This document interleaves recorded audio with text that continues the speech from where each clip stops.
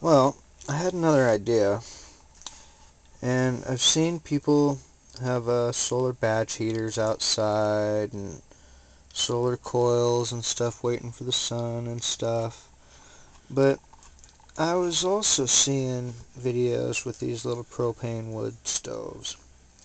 And I was thinking, why can't I just, let me see if I can adjust this a little bit better so it's more clear, maybe. I don't know if I can or not. I guess I'm better off like this. Making my little stove like this, right? Got my door, got my chimney. And I just make a coil here going around the end of this round stove here that I can put on and off. Add some, little flex hoses between the water tank here, and have the cold coming in here and the hot going out up here. And some kind of convection should go on here. With the cold water should come down into this, and then as it heats up, it should come up around. And I think it'll work without turning off the pressure.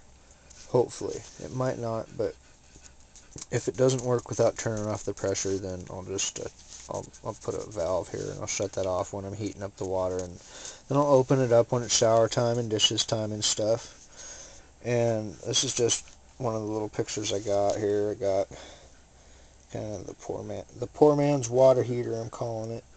It's a propane wood stove. I got the coil on here, and just on and off by just pulling it off of the end of it when you don't want hot water, and putting it on the end when you do want hot water. I'm skeptical about how hot this might get being attached to a wood stove, so I don't want to overheat it. I don't want to get it so hot where the temperature thing is always just going off. So I figured, in the morning time the fire's always kind of a little low anyways.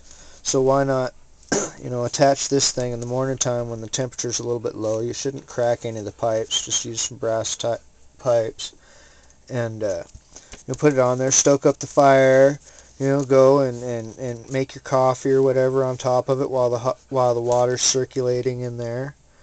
And you should probably have some hot water within an hour or so of getting up and restoking your fire and whatnot. And it might work. I don't know. I'm gonna try it. Um, Please feel free to comment if you have any additional ideas. Um, I got another page here where I kind of show the I want the air to come in here, and I want this door. I want it to be nice and airtight. I got a piece of glass off this off an old pellet stove. I'm gonna weld on here real nice so I can see inside. It's that real thick glass. It's not really glass. It's like that cut crystal stuff. I forget what it's called. But stop it, lady. The propane used to be screwed down into there. So what I'm gonna do is I'm gonna make like a upside down bowl, and I'm going to drill a bunch of holes around it, and I'm going to weld a bolt to it so I can just unscrew it and screw it in to manage my airflow going in, to manage my fire, and that should work. I'm thinking a couple of fire bricks on the back side where this is, where the air is going to come through, and figuring a couple of fire bricks on the back side over here on the inside of it. And I was thinking on the inside, on the bottom, I'll just put a couple of rails going all the way across it, and just weld some rods back and forth on it, and have this thing probably, well, I probably don't want to weld them down. I'll probably just weld it all together like a basket top or something, set it in there so my ashes and stuff fall down.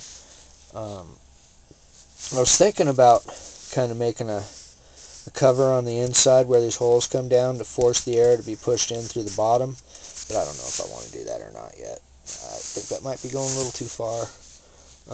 As it is on the inside here, underneath this piece that I cut out that came off the original part on the inside of the door, the outside of the door is bigger, of course, but I was thinking of flipping that over and welding that on the inside here so the flames can't just go directly up the pipe. They got to travel along that and to the back here where the fire bricks are before it can go up into there. I think that'll probably raise the safety level on this little homemade contraption. So I think I'm going to do the bottom of it, holding it on. I'm not sure how I'm going to do the bottom yet because I want to make sure the water works first. If the water heater part doesn't work on it, I'm going to put it in a different spot in my house. So just depending on whether this little water heater thing works or not depends on where this thing goes. So that's going to depend. So that's going to make up how the feet are and everything. So, well, anyways, that's my idea.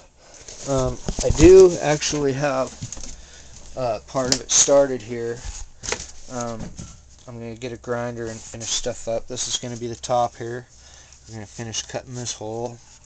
And I got a couple of slits cut on the side of it here.